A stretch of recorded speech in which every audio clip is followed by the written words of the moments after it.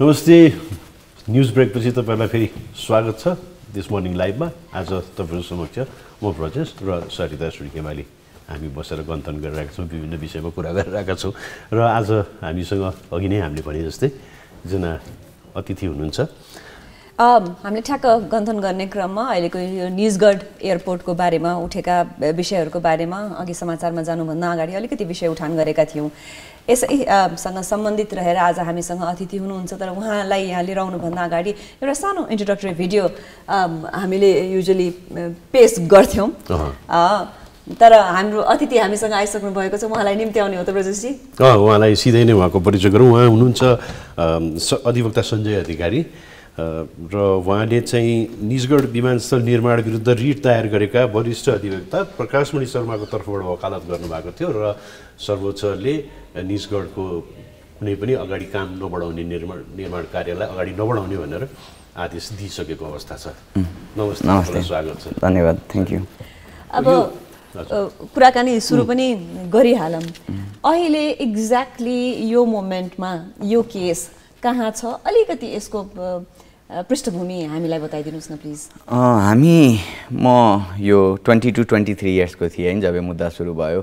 यो म एकजना निवेदक थिएँ यो मुद्दामा र यो ड्राफ्ट गर्दाखेरि वरिष्ठ अधिवक्ता प्रकाशमणि शर्मा र म सँगै बसेर ड्राफ्ट गरेको थियौँ हामीले मुद्दा। यो मुद्दा कस्तो भएको थियो भन्दाखेरि सुरुमा कसरी सुरु भएको थियो, म थोरै स्टार्टिङ होइन। यो म अब 1995मा यो प्रोजेक्ट सुरु भयो। म 1996मा जन्मिएको।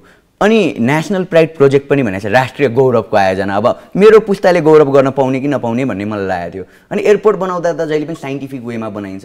अब कहिलेकाहीँ त होइन एयरपोर्ट बनेपछि डाँडा काट्नुपर्छ भन्ने कुरो पनि आउँछ हाम्रो जस्तो देशमा, तर युजल्ली साइन्टिफिकली बनाइन्छ भन्ने विश्वास हुन्थ्यो। सो त्यो विश्वाससहित मैले गएर यो राष्ट्रिय गौरवको आयोजना जुन कार्गो कम्प्लेक्स सिनामङ्गलमा छ, यो चाहिँ civil aviation authority of Nepal Nepal नागरिक उड्डयन प्राधिकरणको एउटा युनिटको रूपमा रहेकोलाई मैले सोधेँ। यो 2076 साल 4 महिना 28 गते मैले गएर सोधे कि निजगढ विमानस्थल चाहिँ त्यही ठाउँमा बनाउनु पर्ने। यो ठ्याक्कै के भन्यो भने सो विमानस्थलको लागि गरेको पूर्व सम्भाव्यता अध्ययनले 8 स्थान पहिचान गरिएको अध्ययन अनुसन्धानको पूर्ण दस्तावेज र प्रतिवेदनहरू र सो अध्ययनमध्ये निजगढ नै हुनुपर्ने भनी दिएको कारणको प्राविधिक प्रतिवेदन मलाई दिनु न, म पनि हेरौँ के रहेछ भनेर भन्दाखेरि उहाँहरूले के भन्नुभयो भने उक्त दस्तावेज गोप्य रहने भनेर, यो चाहिँ कन्फिडेन्सियल रहने, तिमीलाई दिन मिल्दैन भन्नुभयो। म त अचम्म भयो, मेरो जेनेरेसनको लागि त होइन रहेछ कि के हो भने जस्तो लाग्यो। अनि फेरि सोचेँ त्यो रुख काटिँदा जङ्गल काटिँदा त आउने जुन पछि आउने क्यालामिटिज छ, जुन अहिले हामी क्लाइमेट चेन्ज भोगिरहेको छौँ, त्यो त मेरो जेनेरेसनले भोग्नुपर्ने, उहाँहरूको जेनेरेसन त गइसक्छ।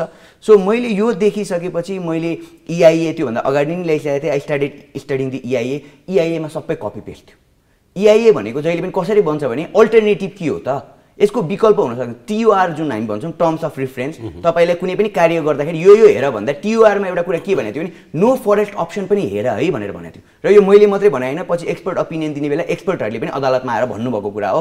यो हामीले अदालतमा एक्सपर्टहरू पनि लगेको थियौँ। सो एक्सपर्टले पनि भन्नुभयो TURमा नो फरेस्ट अप्सन दिँदै अर्थात् फरेस्टको विकल्प पनि हेर है भनेर EIAलाई भन्दा भन्दै नो फरेस्ट अप्सन हेरिएको छैन। त्यहाँ TUR नै पहिला सुरु उहाँहरूले छोडिदिनु भयो, फर्स्ट थिङ।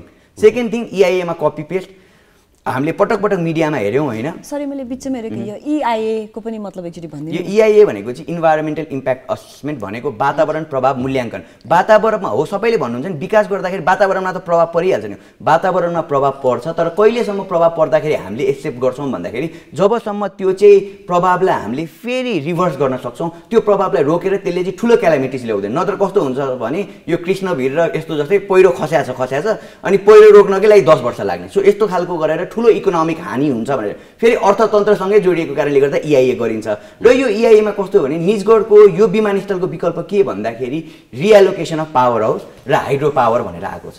अब जल विद्युत एयरपोर्टको विकल्प कसरी हुनसक्छ भने छक्क पर्यो। हेर्दाखेरि अगाडि जाँदाखेरि के देखिन्छ भने जुन कम्पनीले यो बनायो के लेखिन्छ भने the company has a long experience in hydro power project भनेर बनाइएको छ। Hydro power project and other project पनि लेख्न चाहिँ लेखेको छ, तर हेज मोर फोकस चाहिँ कहाँमा हो भने हाइड्रो पावर प्रोजेक्टमा बनाएको छ। त्यही भएर यो आयो र हाइड्रो पावर प्रोजेक्टको कपी पेस्ट गरेर कहाँ देखिन्छ भन्दाखेरि यहाँनिर चाहिँ विस्फोटक पदार्थ डाइनामाइटको कम प्रयोग गरिन्छ ध्वनि प्रदूषण घटाउनको लागि। किन भन्दाखेरि ध्वनि प्रदूषण भन्दा फेरि वातावरणमा प्रभाव पर्न सक्यो नि त, घटाउने भनेको छ। अब मलाई एउटा कुरा भनिदिनु पर्यो, तराईको जङ्गलमा विस्फोटक होइन, किनभने धेरैजना जो डिफेन्स गरिरहनु भएको छ PhD गर्नुभएको डाक्टर साहबहरूले तराईको जङ्गलमा यो विस्फोटक पदार्थ किन प्रयोग गर्नुपर्छ थाहा छैन।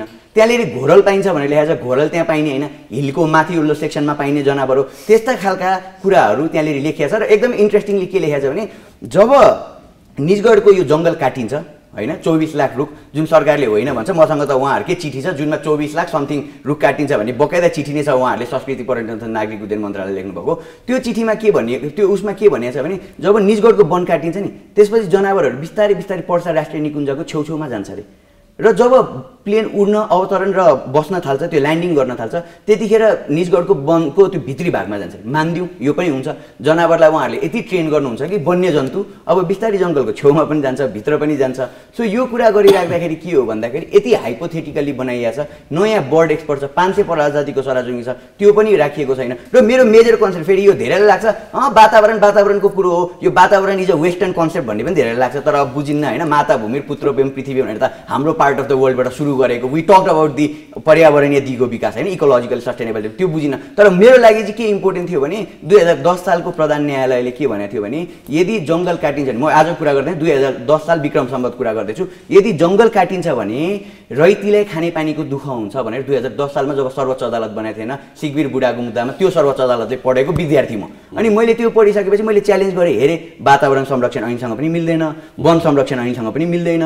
अनि त्यसपछि आएर नेपालको संविधानको धारा 30ले स्वच्छ वातावरणको हक अहिले जो कराइरहनु भएको छ माननीयज्यू, उहाँले पनि साइन गरेर बनाएको संविधानमा त्यो लेखिदिनु भएको छ, 51(6) मा लेखिदिनु भएको छ। त्यही कारणले गर्दा हामी सर्वोच्च गयौँ र सम्मानित सर्वोच्च अदालत as a guardian, as a protector of the fundamental right र विधिको शासन कायम गराउने हामीले नै बनाएको भनौँ न, त्यही हामीले बनाएकै सेपरेसन अफ पावरभित्रको एउटा एन्टिटी जब सरकार स्वेच्छाचारी निर्णय गर्छ त्यतिखेर चाहिँ अदालतले हस्तक्षेप गर्छ भनेको कारणले गर्दा अदालतले नेपाल सरकारले गरेको सम्पूर्ण निर्णयहरूलाई बदर गरिदिएर अन्य विकल्प खोज्नु भने अदालतले एयरपोर्टै चाहिँदैन, एयरपोर्टै नबना भनेन, अदालतले यो अहिले तिमीले भनेको विकल्प चाहिँ विकल्पको रूपमा हेर्न सकिएन, अन्य विकल्प खोज भनेको खालको स्थिति चाहिँ अहिले हो। जुन त्यो प्रारम्भिक प्रतिवेदन तपाईँलाई चाहिँ गोप्य राख्ने भनेर भन्नुभएको थियो नि, त्यसमा 8 ठाउँको सम्भाव्यता अध्ययनपछि निजगढ फाइनल गरियो भने त्यो 8वटा ठाउँ चाहिँ कहाँ कहाँ थिए त?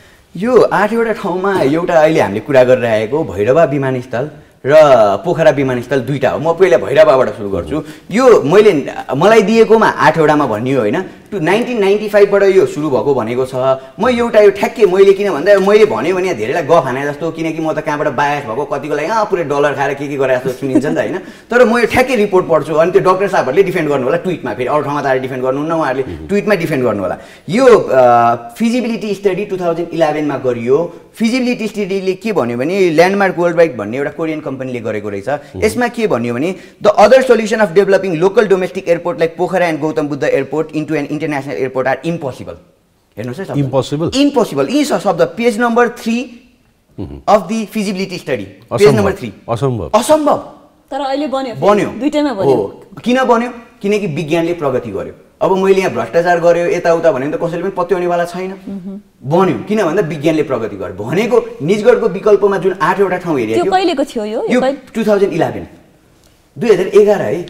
2011 बाट अहिले हामी 22 मा आउँदा यति परिवर्तन भएछ कि इम्पोसिबल भने साइन्सले इम्पोसिबल भनेको कुरा पोसिबल भएछ। सो यो कारणले गर्दा के निजगढ निर्विकल्प हो भनेर जुन पिटिया थियो नि त्यो रङ हो भनेर 2011 को रिपोर्टलाई हामीले अदालत समक्ष देखायौँ र अदालत गट कन्भिन्स। किनकि अहिले भैरवा बनिरहेको कुरा अस्ति भर्खर त्यो जजिराको एयरपोर्ट आउँदा प्लेन आउँदाखेरि त्यो पानीको फोहराले पुरा स्वागत गरेर ताली बजाएको वी अल्सो, र त्यसलाई सेकेन्ड इन्टरनेसनल एयरपोर्ट भनिसकेपछि निजगढको विकल्प एउटा यही हो भन्ने कुरा पनि देखियो। जुन 8वटा तपाईँले भन्नुभएको ठाउँमध्ये एउटा यो थियो भने अर्को पोखरा पनि थियो। यो बाहेक अर्को सिमाराको अहिलेको जुन ठाउँमा पनि 4वटा ठाउँहरू छानिएको थियो। एउटा उहाँहरूले भनेको डुमरवाना भन्ने ठाउँ छ, अर्को लोकेसन 4 जुन अहिले भनेको ठाउँ हो। तर लोकेसन 4 र योमा पनि फरक थियो। वी आर टकिङ अबाउट 1995 है। फेरि 1995 मा के थियो भने यो ठाउँ अहिले जुन निजगढको एयरपोर्ट बन्न लागेको ठाउँ छ यो पहिला त्यतिखेर 20 किलोमिटर टाढा राष्ट्रिय निकुञ्ज बनेको थिएन। त्यतिखेर आरक्षणको रूपमा पर्सा आरक्षणको रूपमा रहेको थियो, वाइल्ड लाइफ रिजर्भको रूपमा रहेको थियो। त्यतिखेर 20 किलोमिटर टाढा थियो। 1995 मा यो कुरा ठिक थियो। अब एकपल्ट म फेरि 1995 म 1996 मा जन्मेको मान्छे भएको कारणले गर्दा मेरो बाआमाले त्यतिखेर पेजर फोन बोक्नुहुन्थ्यो, टिभीमा महाभारत आउँथ्यो, एन्टिना चलाउँदै गर्नुपर्थ्यो, त्यो समय थियो। अहिले we have all this smart kind of devices समय त यति छिटो परिवर्तन हुँदो रहेछ हामीले देख्दा देख्दै सो 1995 मा भनेको तथ्य परिवर्तन भएको हो कि 20 किलोमिटर टाढा भनेको राष्ट्रिय निकुञ्ज अहिले आएर जोडिएको खालको छ which I can so you in figure यो मैले बनाएको होइन फेरि यो मैले झुक्या पनि होइन जीआईएस म्याप जीआईएस एक्सपर्टहरूको जसले अदालतमा गएर यो भन्नुभयो they gave an expert opinion कि 7 किलोमिटर चाहिँ अहिले पर्सा राष्ट्रिय निकुञ्ज र यो बन्ने ठाउँ चाहिँ जोडिएको छ भनेर यो जीआईएस म्यापले देखाउनु भयो र के हो भन्दा नेपाल सरकारले जहिले पनि वन्यजन्तुलाई संरक्षण गर्दाखेरि सेन्ट पिटर्सबर्ग एउटा कन्फरेन्स भयो 2067 मा त्यो 2067 को पिटर्सबर्ग कन्फरेन्स पछि 2072 मा पर्सा वन्यजन्तु आरक्षण क्षेत्र विस्तार गरेर अहिलेको ठाउँसम्म पुर्याइएको हो र 74 सालमा राष्ट्रिय निकुञ्जको रूपमा अपग्रेड गरिएको खालको स्थिति हो त्यो कारणले गर्दा हिजो जुन हुने भनिएको ठाउँ छ नि त्यो हुने भनिएको ठाउँ होइन आज त्यो ठाउँको एउटै भ्यालु होइन किनभने it has been connected with the wild life स्याङ्क्चुरीको रूपमा रहेको र यही कुरा तपाईहरुलाई यो अर्को एउटा ठाउँ कुन पनि थियो नि चितवन किन नभएको भनेर अब फेरि मैले भन्यो भने फेरि गफ दिएको जस्तो हुन्छ चितवन किन हुँदैन भनेर प्रिफिजिबिलिटी स्टडीले भन्छ भने प्रिफिजिबिलिटी स्टडीको पेज नम्बर 28 ले के भन्छ भन्दाखेरि यो म प्रिफिजिबिलिटी स्टडी भने 1995 पेज नम्बर 28 म पढेर सुनाउँछु Wildlife is 2.5 kilometers only away from the site, and so this large-sized aircraft will create a noise pollution affecting the bird and animal of Royal Chitwan National Park. यो चाहिँ 2 देखि 5 kilometre टाढा भएको कारणले गर्दा royal Chitwan national park यदि चितवनमा बनाइन्छ भने चाहिँ यसले चाहिँ चराचुरुङ्गीलाई आवाजले असर गर्छ भनेर भन्यो। अब यस्तो भन्दाखेरि त कहीँ पनि एयरपोर्ट नबन्ला भन्ने खालको कुरा होला। There are alternative to the place र यो अल्टरनेटिभको रूपमा रहेको एउटा कुरो कुन पनि हो भने भैरवा जुन उहाँहरूले इम्पोसिबल भन्नुभएको बनिसकेको खालको स्थितिले गर्दा यो बाहेक अरू विराटनगर नेपालगञ्ज लगायतका दाङ लगायतका धेरैवटा ठाउँहरू राखिएको थियो। हामीले यो अब त्यतिखेरको कुराकानी गर्यौं फेरि मैले अहिलेको मोमेन्टमा लिएर आउन चाहे यहाँलाई अहिले एक्ज्याक्टली सर्वोच्चको फैसला के आयो हैन अनि यसमा मैले चाहिँ के जोडे भने अघि हामीले जुन EIA रिपोर्टको बारेमा कुराकानी गर्यौं त्यो रिपोर्ट जुन कम्पनीले बनायो भनेर हामीले कुराकानी गर्यौं त्यसमा कति पैसा खर्च भयो हैन र अब यो सर्वोच्चको अदालतको अहिलेको हामीहरुको यो फैसलाले गर्दा अब त्यो गइसकेको पैसा के हुन्छ यसमा अलिकति अहिलेको कन्टेक्स्टमा फैसला के भयो र अब अगाडि कसरी बढ्छ यो फैसला 5 जना न्यायाधीशको पहिलो पल्ट कुनै पनि वातावरणीय मुद्दा 5 जनाको इजलासमा गएको हो यसलाई हामी बृहत्पूर्ण इजलास भन्छौं र यो जति पनि विरोध गरिरहनु भएको छ एउटा कुरा कस्तो हो भन्दाखेरि यहाँले अदालतले भनेको एउटा कुरा के हो भने अहिलेसम्म सरकारले जे काम गर्यो नि त्यो काम चाहिँ कानुनी रूपमा थिएन सरकारले पनि विधिको शासन मान्नुपर्छ no government is not अबभ the law त्यही भएर हामीले सार्वभौम सत्ता नेपाली जनता भन्यौ जनता सार्वभौम हो सरकार सार्वभौम हैन र के मान्छेले यो कुरा गरिराख्दा म ठ्याक्कै त्यो अदालतको आउँछु केले के भन्नुहुन्छ भने ईस्ट वेस्ट हाइवे बनाउँदा त राजा महेन्द्रले यतिवटा रुख काटेको थियो त्यो नगरे भए विकास हुन्थ्यो भनेर र म त्यस्ता मान्छेहरुलाई के सम्झाउँछु भने राजा महेन्द्रको बेलाको अटोक्रेसी कि राजा महेन्द्रको बेलाको राजकीय शासनमा हामी छैनौं जहाँ त्यो राजा चाहिँ अदालत भन्दा माथि हुन्थ्यो त्यहाँ हामी छैनौं र यो अदालतले अहिले भनेको कुरा चाहिँ के हो भने सरकारले गरेका निर्णयहरू चाहिँ आफैले बनाएको नेपालको संविधानको धारा 30 51 को 6 लगायतका हाम्रो वातावरण संरक्षण ऐन वन ऐन जहाँ विकल्प हेर्नुपर्छ भनेको छ त्यसको बरखिलाफ भएको कारणले गर्दा यो निर्णयहरू बदर गरिएको हो एक उत्प्रेषण भन्छौं हामी जुन उत्प्रेषणले चाहिँ गैर कानुनी निर्णयहरूलाई बदर गराउँछ त्यो निर्णयहरू बदर गरायो एक दोस्रो भनेको अन्य विकल्प खोज एयरपोर्ट चाहिए हो मैले वरिष्ठ अधिवक्ता प्रकाश मणि शर्मा र हामी 10 जना निवेदक जसले यो निवेदन दियो हामीले के भनेछौं भने सरकारले एयरपोर्ट बनाउने कुरा त स्वागत योग्य कुरा त हामीले रिटमै लेखेको छौं तर यो एयरपोर्ट त बन्नेवाला एयरपोर्टै थिएन this is going to be a mega failure project like the मोटाला airport हैन श्रीलंकाको राजपक्ष मोटाला एयरपोर्ट त मेगा फेलियर पनि त्यसले गर्दा आज श्रीलंकालाई यो अवस्थामा पुर्यायो यो अवस्थामा हाम्रो आउने पुस्ताले नभोग्नु पर्योस् भनेकै कारणले गर्दा अदालतले के भन्यो भने विश्वसनीय अल्टरनेटिभ खोज यहाँ अघि नै मैले पढेको जुन चिठी छ त्यो चिठीमा के भन्यो भन्दाखेरि यो ठ्याक्क मैले अदालतलाई यो पनि पढेर सुनाए सो विमानस्थल निर्माण गर्न कति लगानी लाग्ने छ र हालसम्म यसको आर्थिक स्रोतहरू पहिचान गरिएको छ वा छैन छ भने खुलाइदिनु होला भन्दा के लेख्यो भने हालसम्म जानकारी प्राप्त नभएको कति पैसा लाग्छ भन्ने कुरा जानकारी छैन अब मैले कसरी विश्वास गर्दिउँ कि एयरपोर्ट बन्छ भनेर रुख काटिन्छ रुख काटिसकेपछि त्यहाँ आएर सुकुनवासी बस्छन् हामीले देखेको होइन र सागरनाथको वन अस्ट्रेलियाले आएर सागरनाथको वनमा पुरै रिप्लान्टेसन गरिदिन्छौँ के गरिदिन्छौँ मसालाको रुख रोप्छौँ भने 3000 hectare of the forest got chopped अनि अहिले त्यहाँ एयरपोर्ट बन्ने एउटा विकल्पको रूपमा विज्ञहरूले भनिराख्नु भएको छ हिजो त्यहाँ प्रस्ताव पनि पेश भयो क्यारा हैन त्यही भएर अझै पनि के हो भन्दाखेरि अदालतले भनेको विकल्प हेर हो एयरपोर्ट चाहिएको छ तर भैरवाको अब क्यापेसिटी बढेको छ टीआईए लाई हामीले 24 घण्टा चलाइरहेको थियौं भर्खर 24 घण्टा चलाउन चाह्यौं हामीले इज इट अबाउट म्यानेजमेन्ट कि एउटा इन्फ्रास्ट्रक्चर बनाउँदैमा आउँछ आउँदैन श्रीलंकाको Rajapaksa मोटाला airport is an example त्यही भएर अदालतले विकल्प हेर भने अहिले के भन्यो अदालत विकास विरोधी भयो होइन, अदालत पर्यावरणीय दिगो विकासको पक्षमा उभियो। यो आज एउटा उदाहरण होइन, बर्दियाबाट बाटो लग्दा पनि अदालत विकासको पक्षमा पर्यावरण दिगो विकासको पक्षमा उभियो। त्यसपछि चितवनको माडीबाट बाटो लग्दा पनि विरोध यस्तै भयो, तर अदालतले के भन्यो, पर्यावरणीय दिगो विकास, इकोलोजिकली सस्टेनेबल डेभलपमेन्ट। नत्र के हुन्छ भने तिमीले पैसा लगानी गर्छौ, मेलम्चीमा यत्रो पैसा लगानी भयो, अलिकति पानीको सङ्ख्या थोरै माथि बढ्न साथ मेलम्चीको पानी नै आउँदैन। So this is going to happen. यो इकोनोमीसँग रिलेटेड कुरा, this is not only about environment, this is about the economy. यत्रो लगानी गरेर त्यो लगानी डुबिसकेपछि के हुन्छ भन्ने कुरा हो। त्यही भएर अदालतले के भन्यो भने परमादेश जारी गर्यो, विकल्प खोज भनेर। र हामीले पनि विकल्प दिएका छौँ, 3टा विकल्प लगायतका कुराहरू गरिरहेको स्थितिमा अहिले भनेको उत्प्रेषणले बदर गर्यो एउटा। र तपाईँले अर्को एउटा कुरा जुन सोध्नुभयो, EIA बनाउनु त पैसा लिएर गइसके। अब के भन्दाखेरि हामी जसले रिट निवेदन हाल्यौँ, हामीले रिट निवेदनमा के भन्यो भने यत्रो त्रुटिपूर्ण रिट त हामीले कलेजमा त्यो टर्म पेपर लेख्दा कि थेसिस बुझाउँदा पनि यत्रो गर्दैन थियो होला। एटलिस्ट त्यहाँ त प्लेजरिजम चेक हुन्छ, तैँले यो गल्ती गरिस् भनेर एटलिस्ट हाम्रा प्रोफेसरले त हामीलाई देखाउँथे। त्यहाँनिर पनि त विज्ञ समिति डक्टर साहबहरू बस्नुभएको छ, PhD होल्डर्सहरू, उहाँहरूले के हेर्नुभयो, को त्यहाँ बस्नुभएको रहेछ, तपाईँहरूले यसो खुलाइदिनुहोस् न एक दिन कुनै बोलाएर त्यो कमिटीमा चाहिँ को रहेछ जसले यो हेरेर पास गर्यो भनेर उहाँहरूलाई पनि देखाइदिउँ न उहाँहरूको कतिको उहाँहरू रेस्पेक्टेबल हुनुहुन्छ भनेर। That generation needs to be accountable. उहाँहरूको कारणले गर्दा आज हाम्रो बागमती यो भयो, Kathmandu valley is dying going to be a dead city, उहाँहरू जिम्मेवार हो। अझै यति पनि नपुगेर हामीलाई यत्रो ठुलो नेचुरल डिजास्टरमा उहाँहरू लगेर हालिदिँदै हुन्छ, they don't need to be accountable, they need to be accountable for this. र मैले भने के हो भने 65 लाखको रूपमा हामीले के भन्यौँ भने यस्ता खालका मान्छेहरू जसले यो EIA गरे उहाँहरूको त this is against the professional ethics. उहाँहरूलाई त यो EIA गर्नलाई नै अब दिनु हुँदैन भनेर पनि हामीले रिटमा एउटा परमादेश मागेको छौँ। अदालतको पूर्ण पाठ नआइसकेको र अदालतले लिखित रूपमा नदिइसकेको कारण बेन्चले अस्ति आएर बसेर सुनाएको मात्रै कारणले गर्दा सायद अदालतले त्यो बारेमा बोल्नु पनि पर्छ। किनभने यो देशको हाम्रो ट्याक्स पेयरको पैसा अहिले सबैजना कराइरहेको छ नि, विकास हुन दिने विकास, यत्रो करको पैसा लगानी गरेर यसरी मिसयुज गर्दा 60-65 लाख त्यो EIA बनाउनलाई लगाइएको छ। एसए जस्तो गरी लेखिएको छ। त्यो EIA बनाउँदाखेरि 60-65 लाख त्यो नेपाली जनता if they are really concern, त्यो झोलेहरू भएर कराइएको होइन र इफ दे आर साँच्चीकै सार्वभौम सत्ता नेपाली जनता हो भने उहाँहरूले सोध्नुपर्छ 65 लाख रुपियाँ अब के हुन्छ। र त्यहाँनिर जुन अघि नै तपाईँले अलिकति ऊ पनि भन्नुभयो, जहाँले त्यहाँ खोलाहरूको लागि त्यो हाम्रो अहिले बागमतीलाई जसरी नहर बनाइएको छ नि, दिस इज नो मोर खोला, नहर जस्तो बनाइयो बागमती। त्यस्तै गरी वरिपरि त्यो वालहरू लगाउने काम, अनि तारबार किन गर्नु पर्थ्यो EIA ले उ नगरिकन, तारबार लगाउने काम लगायतको कामहरू जुन गरियो यसको पैसा त्यो जसले निर्णय गरेछ तिनीहरूबाट उठाउनु पर्छ भन्ने कुरा हो। यो यसको इकोनोमिक पाटोमा हामी फेरि पनि जाउँला, अझै सोध्नुपर्ने प्रश्नहरू धेरै छन्। अहिलेलाई भने एउटा छोटो ब्रेकमा जाउँ हामी, ब्रेकपछि पुनः हामी हाम्रा अतिथिका साथ फर्किनेछौँ। अहिलेलाई एउटा छोटो ब्रेक। स्वागत छ तपाईँहरूलाई। छोटो ब्रेकपछि हामी अहिले कुरा गरिरहेका छौँ यो निजगढ अन्तर्राष्ट्रिय विमानस्थलको लफडाको बारेमा। अब लफडै भनौँ यसलाई। अघि एकछिन अगाडि हामीले त्यो EIA रिपोर्टको पनि कुरा गऱ्यौँ। GEOC कन्सल्टेन्ट हामीले कोसिस गरेका थियौँ सरिता कि उहाँहरूको प्रतिनिधिलाई पनि यहाँ बोलाउँ, सँगसँगै राखेर कुरा गरौँ भनेर, तर हामी सफल भएनौँ। किनभनेदेखि त्यहाँ जो रेस्पोन्सिबल मान्छेलाई भनेर फोन पास गरिएको थियो, उहाँले आफ्नो नाम समेत पनि हामीलाई बताउन चाहनु भएन। र यो विषयमा कुरा गर्नलाई त एकजना सर हुनुहुन्छ, उहाँ विदेशमा हुनुहुन्छ भने को सर भन्दाखेरि उहाँ सरको नाम पनि बताउनु भएन। त्यो एकदमै गोप्य र उहाँको वेबसाइटमा त्यो प्रतिवेदन छैन जुन तपाईँले अध्ययन गर्नुभएको छ। हामीले अब त्यसैलाई कुरा गर्दैछौँ यसमा।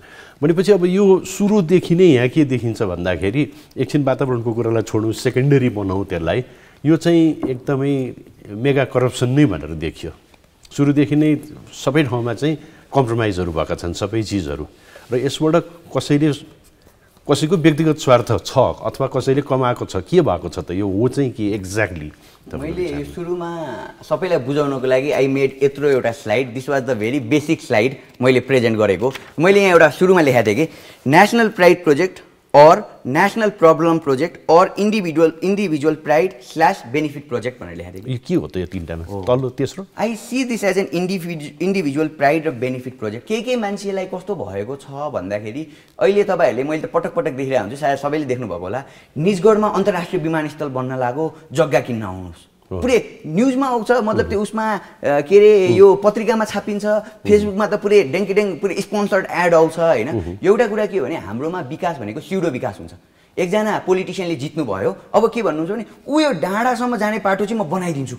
थाहा छैन बाटोको आवश्यकता छ कि छैन, थाहा छैन। अनि विज्ञहरू के भन्नुहुन्छ, अब फेरि विज्ञले होइन भन्यो भने त कन्सल्टेन्सी त गयो, किनकि ठुलो कन्सल्टेन्सीको त गेम हुने रहेछ यो देशमा त। हामीले कतिजना विज्ञलाई सहयोग माग्दा वी डिन्ट इभन गेट विज्ञ, धन्न 12 जना विज्ञले अदालतमा आएर बोल्नुभयो। त्यही भएर के भने हामी कानुन व्यवसायीले मात्रै बोलेको यो मुद्दा होइन, विज्ञले आएर बोल्नुभयो। त्यही भएर तपाईँले भनेको के भने एउटा जसले त्यहाँ वरिपरि जग्गा खरिद गर्नुभयो, अब उहाँहरूको त्यो जग्गाको भ्यालु के हुने भन्ने डरले पनि अहिले धेरै विरोध भइरहेको खालको एउटा स्थिति हो। अर्को स्थिति के हो भने विकास भन्ने कुरा हो, यो देश धेरै वर्ष विकास भएन र हामीलाई के भन्छ नि टिआइएमा त्यत्रो भिड हुँदाखेरि तिमीहरूलाई एयरपोर्ट नजाए, तिमीहरू एयरपोर्ट नचढेर के ढुङ्गामा चढेर हिँड्छौ भनेर हामीलाई प्रश्न गरिन्छ। हामी के भनिरहेको छौँ भने टिआइएको म्यानेजरियल प्रब्लम हो।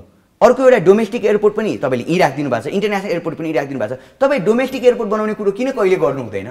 डोमेस्टिक एयरपोर्ट बनायो भने त सायद त्यहाँनिर जुन सबभन्दा धेरै त डोमेस्टिक फ्लाइट चल्छ नि, त्यो एउटा म्यानेजरियल प्रब्लमको बारेमा त कसैले पनि कहिले पनि कुरा गर्दैन, कुनै पनि विज्ञ साहबहरूले कुरा गरिदिनु हुँदैन। र मैले प्रतिवेदन पढेको छु जहाँनिर के भनिएको छ भने इआइएको दुईटा प्रब्लम हो, एउटा डोमेस्टिक एयरपोर्ट, अर्को भनेको त्यहाँनिर पार्किङमा राखिने त्यो हाम्रा प्लेनहरू, नेपाली एयरलाइन्स कर्पोरेसन अरूका प्लेनहरू त्यहाँनिर ह्याङ्गर कि के भनिरहेछ राखे गरिन्छ त्यहाँनिर, त्यसले गर्दा पनि स्पेसहरू खाइरहेको छ। अर्को भनेको हाम्रो एयरपोर्ट 24 घन्टा चल्दैन होइन, 12 घन्टा 13 घन्टा 14 घन्टा थपिँदै 16 घन्टा बल्ल 24 घन्टामा हामी पुगेको छौँ। सो हामीले हाम्रो क्यापासिटीमा अर्को दुईटा एयरपोर्ट पनि बनिरहेको अवस्थामा यो गरिराखेका छैन। सो के हो भन्दा यो विकासै भएको छैन भनेर विकासको नाममा यो विनाश गराउने एउटा पर्सपेक्टिभ। अर्को के भने विकास गरिसकेपछि त सर्टेन कमिसन आउँछ नि, नाउ यो एकदम खुलेर आइसकेको छ कि विकास गर्दाखेरि सर्टेन कमिसन आउँछ भन्ने कुरा नेपालमा यो कसैले पनि नकार्न नसक्ने विषय भइसकेको छ। त्यही कारणले गर्दा यो यति ठुलो प्रोजेक्ट बन्दैछ, यहाँबाट केही आयो भने त केही मान्छेको लाइफ त सुध्रिन्छ नि। सञ्जयजी यो प्रोजेक्ट अब यदि राम्ररी हुन्थ्यो, कार्यान्वयन भएर अगाडि जान्थ्यो, एयरपोर्ट बन्थ्यो, भोलिको दिनमा हुन्थ्यो भने मेबी हामीले पनि समयको माग यस्तै थियो राम्रो भयो भनेर भन्थ्यौँ नै पर्ने होला। अहिले सरसर्ती हरेक कुरा हेर्दाखेरि चाहिँ यो मेगा करप्सन प्रोजेक्ट जस्तो नै देखिन्छ। यसमा राज्यको 3 अर्बभन्दा बढी पैसा खर्च भइसकेको छ। यस्तो कोभिडको महामारी थ्रु अहिले अर्थतन्त्र यस्तो भएको बेलामा हामी यो समयमा गुज्रिराख्दाखेरि यत्रो पैसा यसरी खर्च भयो र भोलि के भन्ने देयर इज नो एन्सर होइन। सबैभन्दा अचम्म लागेको कुरा त सरकारले पनि कुनै कुरा यी चिजहरू गोप्य राख्ने भन्ने खालको रिजनिङ दिन पाउँछ। यो पेपरमा देखेको जस्तो त्यो लिगली करेक्ट हुन्छ हो? लिगली करेक्ट छैन। नेपालको संविधानको धारा 27 सूचनाको हक के भन्छ भने सार्वजनिक सरोकारको विषय र कुनै व्यक्तिको विषय व्यक्तिलाई जानकारी दिऊ, सार्वजनिक सरोकारको विषय सार्वजनिक रूपमा गर।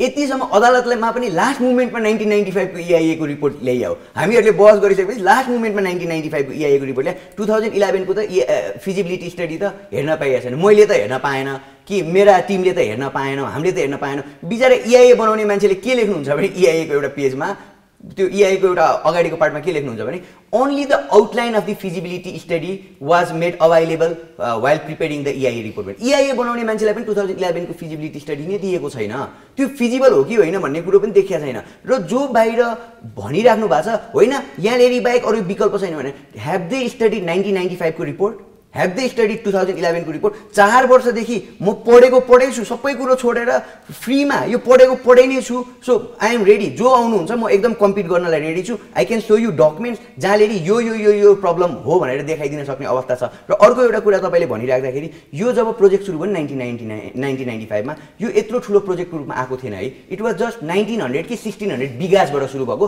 जुन भनेको 1000 हेक्टर हुँदो रहेछ टेन्टेटिभली। 1000 हेक्टरबाट आज हामी कुरा गरिरहेको छौँ 8000 हेक्टर। 2011 मा आउँदा के भन्यो 3000 हेक्टरमा लिएर जाउँ भन्यो, अहिले आउँदाखेरि इआईमा आउँदा 8000 हेक्टर। 1900 भनेको 1000 हेक्टरबाट 8000 हेक्टरसम्म चाहिने त्यत्रो ठुलो नेपालमा कुन चाहिँ के आउन लाग्यो? 5 करोड मान्छे आउँछन् भनेछ, हाम्रो पपुलेसन 3 करोड हो क्या, त्यो पनि पुगेको छ कि छैन? 5 करोड चाहिँ आउँछन् कहाँबाट भनेको? नेपालको एयरपोर्ट चाहिँ हेर्नलाई के गर्न आउँछ? नेपालमा एकदम फ्यान्सी एयरपोर्ट बन्नेवाला छ, साइडमा चाइना छ, यतापट्टि इन्डिया छ। एउटा कुरो के बुझ्नुपर्छ भने हामीले यत्रो वन विनाश गर्नुभन्दा नेपालमा अहिलेसम्म एउटा एन्ट्री पोइन्ट छ भनेर भनिराखेको छ। यो म कानुनको विद्यार्थी भएको कि कानुन व्यवसायी भएको कारणले गर्दा बुझ्दिनँ, तर म त्यहाँ अदालतमा हाम्रा विज्ञहरूले भनेको कुरोले म के बुझिरहेको छु भने एउटा एन्ट्री पोइन्ट सिमरातिरबाट रहेछ। त्यो एन्ट्री पोइन्ट अरू भारतले अहिलेसम्म नदिएको, भैरवा लगायतको ठाउँमा पनि नदिएको, नरेन्द्र मोदी आफै त्यहाँ आउनु भएन, अर्को ठाउँमा जानुभयो होइन।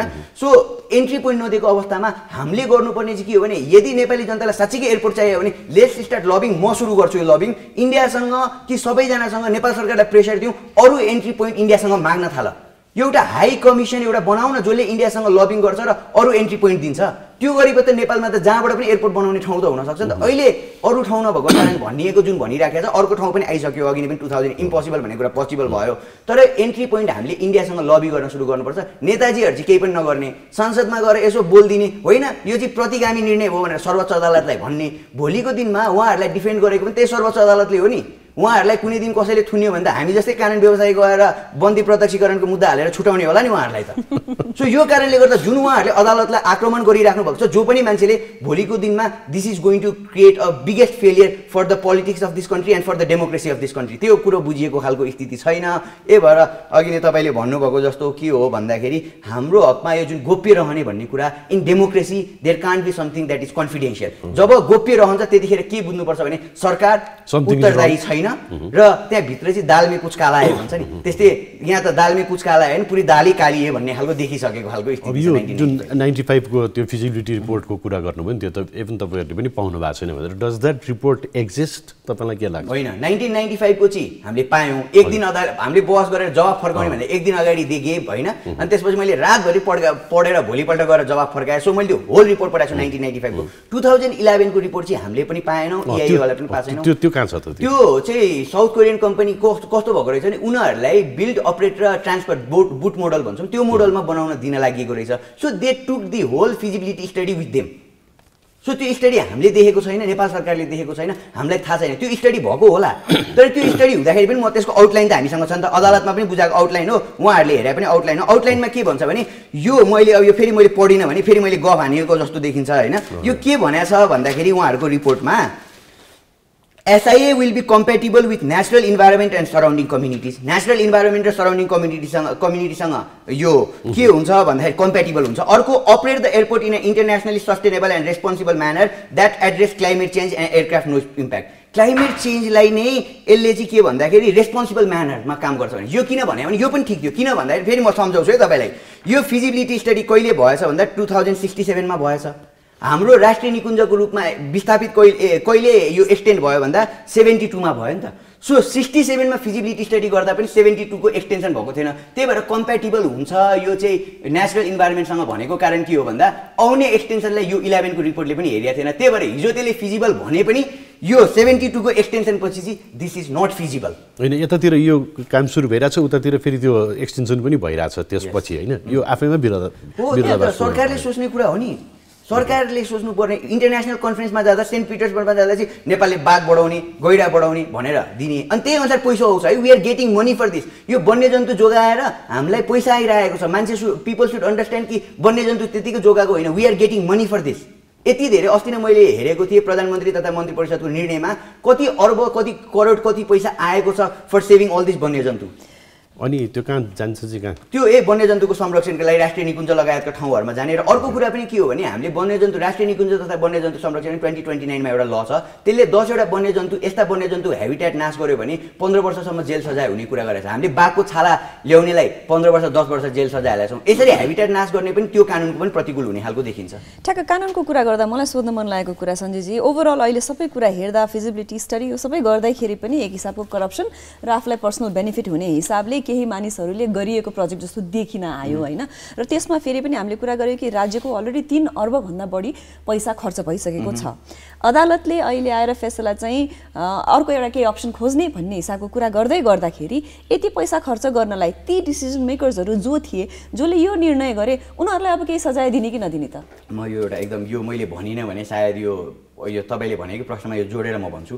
दुईटा कुरा यो EIA 75 मा पास भयो हैन 75 सालमा पास भयो 75 सालमा पास हुनुभन्दा अगाडि 2074-519 मा एउटा निर्णय भएको छ नेपाली सेना र नेपाल नागरिक उड्डयन प्राधिकरणको बीच मेमोरेन्डम अफ अन्डरस्ट्यान्डिङ MOU के भनेको छ भने 73-11-25 गतेको निर्णय बमोजिम 12 जिल्लाको कोल्बी सिमरा यस्तो सेकेन्ड निर्माण क्षेत्रमा 4 किल्ला वरिपरि सडक निर्माण पहुँच मार्ग निर्माण रुख कटानी लगायतको सुरक्षा यस्तो गर्नको लागि नेपाली सेनालाई जिम्मा दिने भनेर रुख काट्ने लगायतको जिम्मा त नेपाली सेनालाई हामीले 2074-73 को निर्णय 74 मै दिन्छौं भनेर MOU पनि भइसकेछ EIA गर्नु भन्दा अगाडि MOU हुन्छ हेर्नुस् है यहाँ EIA के को लागि गरेछ इट्स जस्ट अ फर्मालिटी जबकि EIA को it is a precautionary principal हो, वातावरण विनाश गर्दाखेरि विनाश हुन्छ र त्यसलाई चाहिँ एडभर्स इम्प्याक्टलाई रोक्नुपर्छ भन्नको लागि EIA गरे भने त हामी पनि त बुझ्छौँ नि वातावरण विनाश हुन्छ भन्ने कुरो त हामी पनि एकैचोटि अर्को प्लानेटबाट आएका त होइनौँ नि त हो। तर के हो भने त्यसलाई मिटिगेट गर्नुपर्छ भन्नको लागि EIA गरिन्छ। तर EIA गर्नु अघि रुख काट्ने पनि निर्णय हुन्छ। अर्को एउटा तपाईँहरूलाई सुनाउनै पर्ने कुरा 2075 साल वैशाख महिना 20 गते एउटा बिहिबारको दिन अपराह्न 5 बजे एउटा अन्तर्राष्ट्रिय विमानस्थल आयोजना निर्माणको लागि अन्तर्राष्ट्रिय समन्वय सहजीकरण एउटा समिति बन्द रहेछ, जुनमा स्वर्गीय रविन्द्र अधिकारी संयोजक हुँदो रहेछ। उहाँको यो 20 महिना वैशाख 2075 वैशाख 20 को एउटा निर्णय उहाँहरूले के गर्नुहुन्छ भने सबै मन्त्री सचिवहरू बस्नु भएको छ। निर्णय के गर्नुहुन्छ म पढेर सुनाउँछु। निजगढ अन्तर्राष्ट्रिय विमानस्थल आयोजनाको वातावरणीय प्रभाव मूल्याङ्कन EIA प्रतिवेदन वन तथा वातावरण मन्त्रालयले मिति 2075 वैशाख 27 गते बिहिबारसम्म स्वीकृत गर्ने भनेर उहाँहरूले आदेश दिनुहुन्छ। जसले एयरपोर्ट बनाउने भन्ने मन्त्रालय छ नि, तालुकदार मन्त्रालय, संस्कृति पर्यटन मन्त्रालय, उहाँको संयोजक बसेर के भन्नुहुन्छ भने 20 गते निर्णय गरेर 27 गते भनेको 7 दिनभित्र EIA पास गर भन्ने खालको माइन्युट हुन्छ। यी छ नि त माइन्युट त, यो त मैले त गफाने होइन, उहाँहरूले अदालतमा पनि बुझाउनु भएको छ। यसले गर्दा के हो भने यो सबै कुरो फर्मालिटीको लागि गरिदिउँ भनेर गर्नको लागि गरिएको हो। र तपाईँले भने जस्तो पैसा जति लगानी भएको छ नि, यस्ता खालका कुराको लागि चाहिँ के हो भन्दा हामीले मात्रै कुरो उठाएर हुँदैन। Our life is already under threat. यो कुरा गरिराख्दाखेरि पनि यो सायद हरेक नेपाली जनता आफूलाई PhD मैले मेरो होल लाइफ कन्जर्भेसनमा बिताए भन्ने खालका मान्छेहरूले बोल्न, त्यो जेनेरेसनले बोल्न जरुरी छ। र यो वातावरणको कुरो पनि अघि नै हामीले भन्यौँ नि, वातावरण is not only for you and only for me, यो आउने जेनेरेसनको कुरो पनि हो। त्यो हरेक आमा बाउले बोल्न जरुरी छ, जसका छोरी साना छन् र जो प्लान गरिरहेछन् छोराछोरी जन्माउँछु भनेर। किनभने कस्तो खालको वातावरणमा हामीले हाम्रा छोराछोरीलाई जन्म दिइरहेछौँ भन्ने कुरो पनि हो। सो अल दिस पिपल जसले यो निर्णय गर्यो उहाँहरूलाई जवाफ सोध्न जरुरी छ कि तपाईँहरूले यत्रो पैसा के का आधारमा लगानी गर्नुभयो। तपाईँले 1995 को रिपोर्ट पढ्नुभयो र हरेक बेला संसदमा जब कोही सांसदज्यू बोल्नुहुन्छ, हि शुड से मैले भने जस्तो पेज नम्बर यतिमा यति छ, पेज नम्बर यतिमा यति छ, मैले हरेक प्रतिवेदन पढेको छु, त्यही भएर सञ्जय अधिकारीले भनेको कुरा गलत हो भनेर कोही आउनुहुन्छ भने we can always talk on this. तर होइन विकास हुन्छ यस्तो हुन्छ भने यो सिउडो विकासको कुरो गरेर मेरो जेनेरेसन पत्याउन तयार छैन। Because we believe on science, we believe on rationality. उहाँहरूका बकम फुसे गफ 2007 सालदेखि सुन्दै आएको हो। जहिले पनि उहाँहरूले के भन्नुहुन्छ विज्ञान बढाउने के बढाउने होइन, के हरित क्रान्तिको कुरा गर्नुहुन्छ। तर यो कुरोले गर्दाखेरि तपाईँले भने जस्तो they should be made accountable. उहाँहरूको निजी सम्पत्ति खोज्ने हो कि के गर्ने हो, यो नेपाली जनता should actually see for this. किनकि अहिले सार्वभौम सत्ता नेपाली जनता, नेपालको संविधान अन्तर्गत सार्वभौम सत्ता नेपाली जनता हो, कोही माननीय सम्माननीय होइन। त्यही कारणले गर्दा उहाँहरूलाई नै अकाउन्टेबल बनाउनु पर्छ। अब यो हामी अलिकति यो कुरा त अब जति विवाद मतलब यो लामै डिस्कसन हुन्छ, अब हामीसँग समयको पनि एउटा सीमा निर्धारण छ। त्यसले गर्दा अब एकचोटि लास्टमा म एउटा प्रश्न तपाईँलाई के सोध्न चाहन्छु भन्दाखेरि अब के त निजगढमा चाहिँ विमानस्थल बन्दैन या वातावरणीय प्रभावलाई न्यूनीकरण गर्ने हिसाबले अथवा त्यो जुन ड्यामेजहरू हुन सक्ने भन्ने चिज छ त्यो चिजलाई कन्ट्रोल गरेर बन्न सक्ने सम्भावना छ कि छैन तपाईँको विचारमा पर्सनली? किनभने लगानी भइसकेको प्रोजेक्ट भएको हुनाले यदि कुनै कुरामा लगानी गरेर मात्रै त्यो कुरोले भ्यालिडिटी पाउँछ भने म भोलिको दिनमा गएर तिनकुनेमा गएर रातारात घर बनाइदिन्छु, मैले त्यत्रो लगानी गर्छु, मेरो घरले भ्यालिडिटी पाउनुपर्छ। होइन, त्यो त व्यक्तिगत रूपमा एउटा मान्छेले सार्वजनिक जग्गामा लगानी गर्नु भनेर सरकारी स्तरबाट निर्णय भएर एउटा अन्तर्राष्ट्रिय विमानस्थल बनाउने भनेको लगानी त अलिक फरक कुरा होला मेरो विचारमा। किनभने म सम्झिन्छु नारायण देवकोटा लगायतका मुद्दा सर्वोच्च अदालतले भनेको सार्वजनिक जग्गा, सार्वजनिक वन, राष्ट्रिय वनको विषयमा सरकार भनेको केवल ट्रस्टी मात्रै हो, न्यासी मात्रै हो। उसले यसको संरक्षण गर्ने हो, यसको दुरुपयोग कि उसको प्रयोग गरेर यसको भएको युजभन्दा अरू कुरो गर्न पाउँदैन भनेर सर्वोच्च अदालतको नजिर छ। त्यही भएर यो कस्तो हो भन्दाखेरि उहाँहरूले गरेको जति पनि कुरा छ, निजगढ बन्न सक्छ भन्ने कुरा त सक्दैन भन्ने कुरा त हामीसँग पहिला सुरु यो मैले भन्ने कुरा होइन।